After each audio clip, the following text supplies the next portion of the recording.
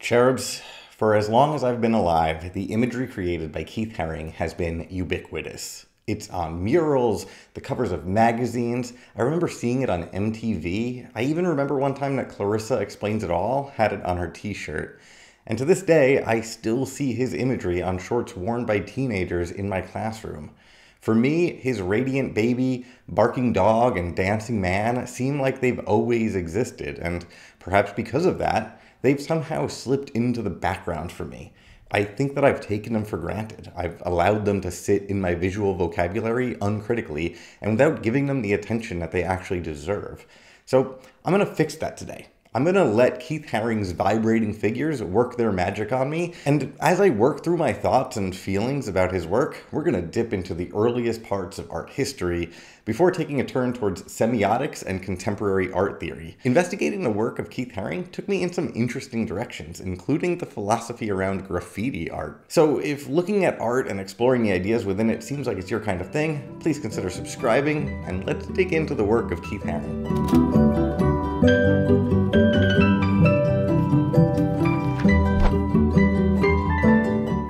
So in 1983, Keith Haring was asked to paint the fence that outlined the construction site of a new museum, the Haggerty Museum in Wisconsin.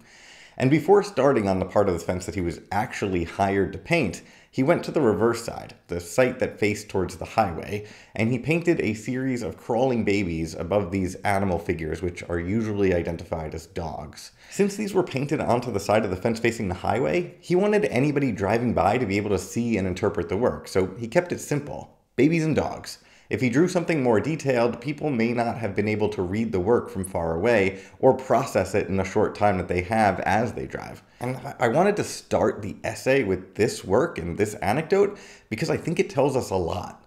First, it makes a statement that art is a part of life. Fences, by their very nature, keep something in or they keep something out. Consequently, his decision to put his artwork on both sides of the fence implies that art belongs everywhere. We can't fence in the art world. Making art, to quote John Green, has never been optional for humans. To expand on that idea, when you enter a museum, you prepare yourself to find meaning in the artifacts that you encounter. When you leave the museum, you may be tempted to leave that mentality behind, to compartmentalize where art can be and where it can't be.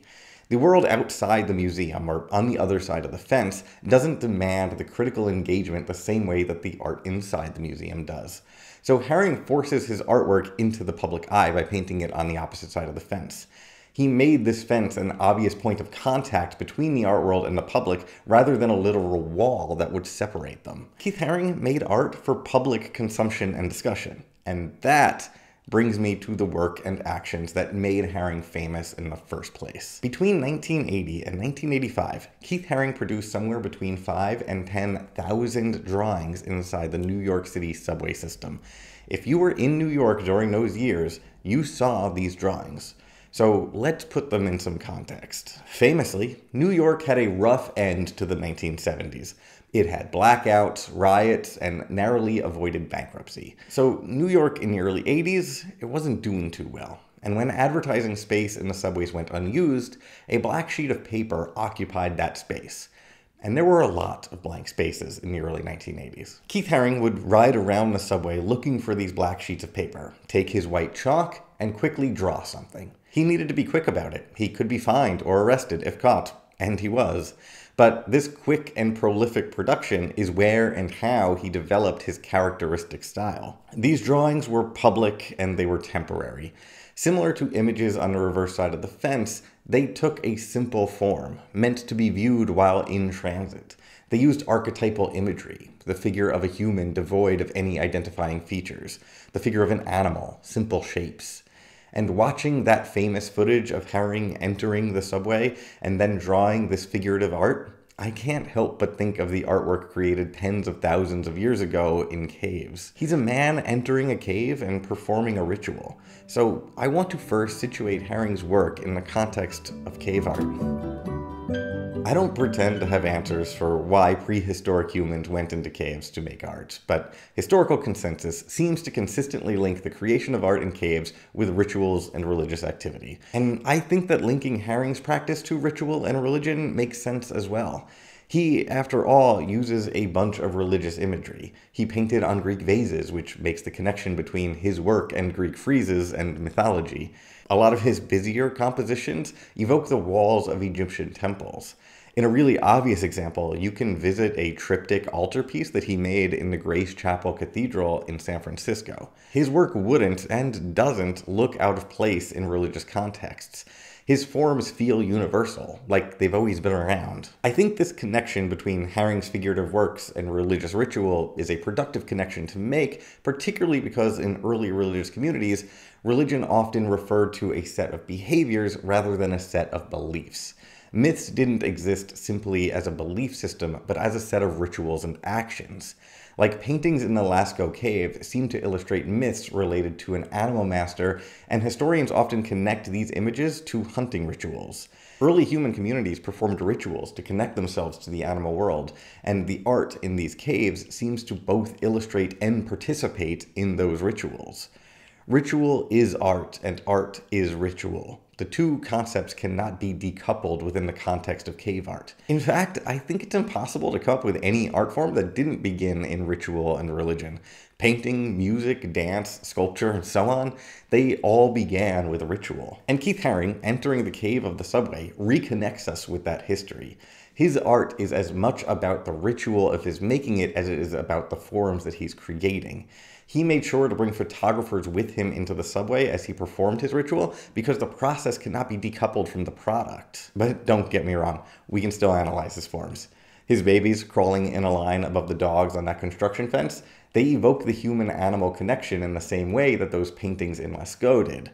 In the prehistoric communities that produced the art in Lascaux, some historians believe that humans were trying to reconcile their need to live with the death of the animals that they hunted. The rituals helped them process a bunch of difficult emotions. Similarly, Keith Haring was helping New York process a difficult time.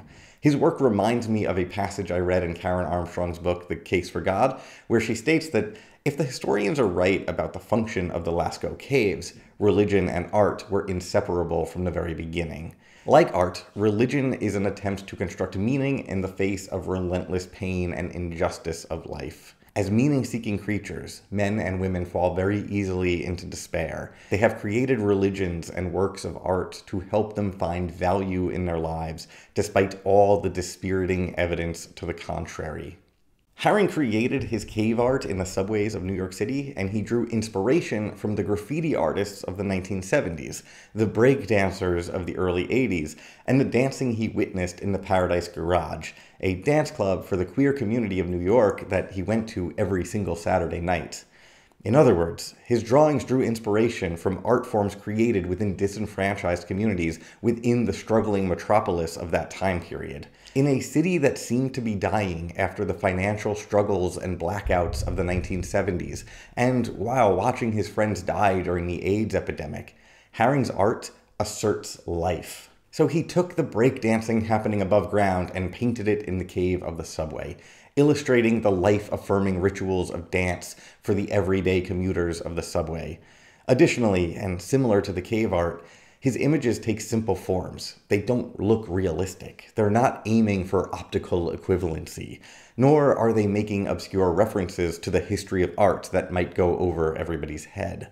He once said that the drawings which I do have very little in common with the drawings in the classical sense as they developed during the Renaissance, and the drawings that imitate life or make a lifelike impression.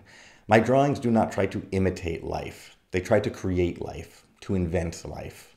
His radiant baby, for example, is not trying to look like a real baby. Instead, it takes on all the symbolic associations of any baby: new life, innocence, vulnerability. By having that baby appear only in outline and crawling, it's easier to see the connection between the human figure and the animal figure that he paints below it on that fence. It situates humanity among the animal world in a similar way that those images in Lascaux do. But the baby has other meanings too. It's perhaps his most frequently drawn image, and because it's so associated with his aesthetic, the baby can, and often does, serve as a replacement for his name. It becomes his tag.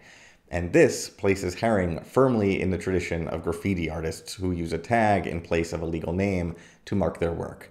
So this is going to take us into the way that symbols work in the context of graffiti art. Semiotics is the study of signs and symbols and the way that they're interpreted. In 1975, the French philosopher of semiotics, Jean Baudrillard, wrote an essay about the explosion of graffiti art on trains in New York City in 1972.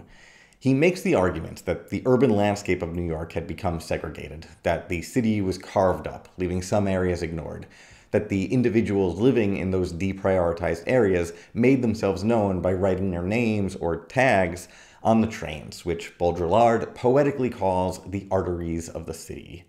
The names and the aesthetic of these areas would thus be broadcast throughout the entire city, ignored no longer. Baudrillard understood graffiti to be a rebellion against the homogenization of the city through the symbolic coding of certain populations as privileged and the appearance of those codes in advertisements all around the city. Corporations owned and operated by wealthy communities could post advertisements throughout the city and establish homogenizing cultural norms through the visual signifiers of the advertisements. The advertisements make the subway a site of symbolic exchange through the city. They create the symbols that signify wealth and status. They entrenched beauty standards and status symbols for the community, making everybody want the same things. And graffiti, it disrupts this.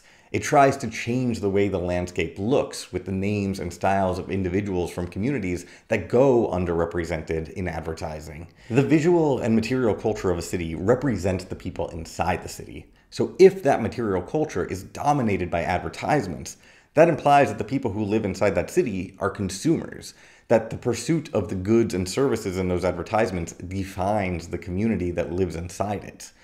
Graffiti attempts to alter those visual signifiers with something messier, something more human, something that isn't going to try to get your money from you. Baudrillard compared the train graffiti of 1972 to tattoos, which he says make the body a place of symbolic exchange. He says that by tattooing the walls with made-up names like Super Sex and Super Cool, it frees them from architecture and turns them once again into living social matter, into the moving body of the city before it has been branded with function and institutions.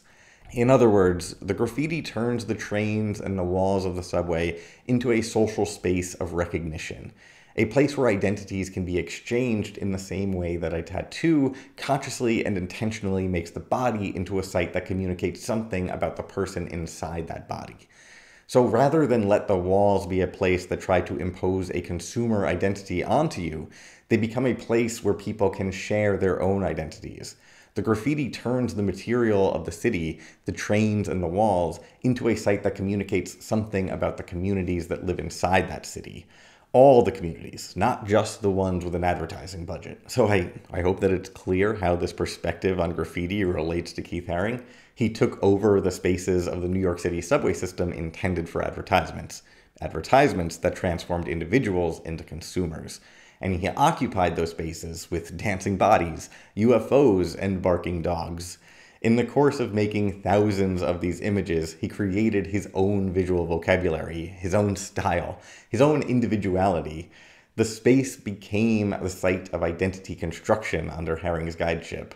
And the style of the art is part of the message. It reflects an individual artist rebelling against this homogenization and becoming himself, finding his voice. But it's not just establishing an individual ego, it's also providing the space for others to find their voice.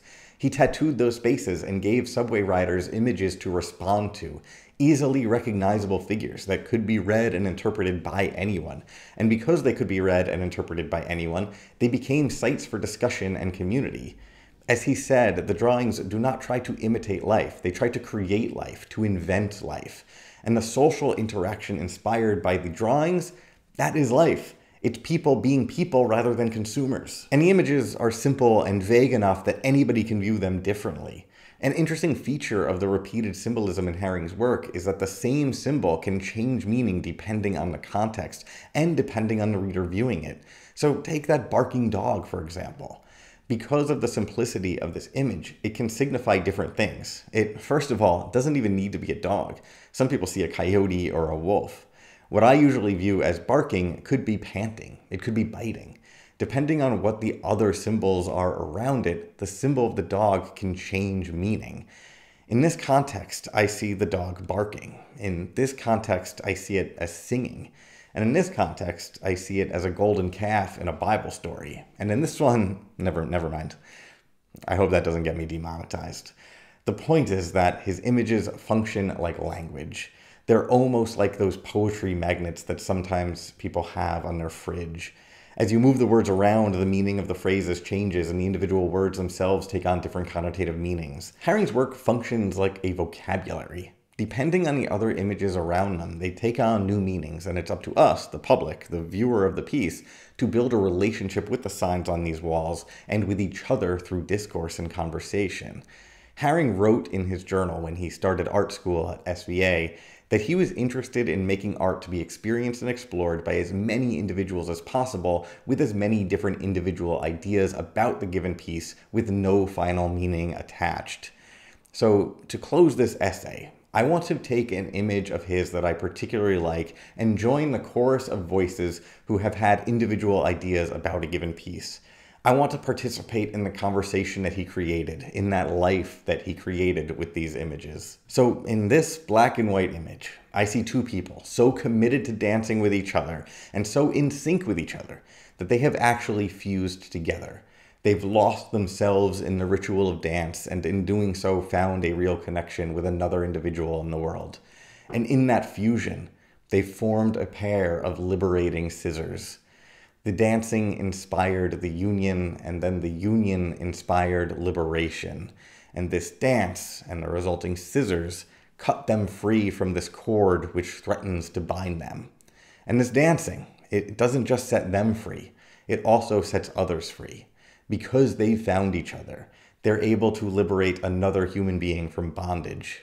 For me, this image communicates the idea that through rituals of artistic production like dance, like drawing, we can create relationships with each other and the world, and we can liberate ourselves and others from the symbols or categories that imprison us. That's what I see.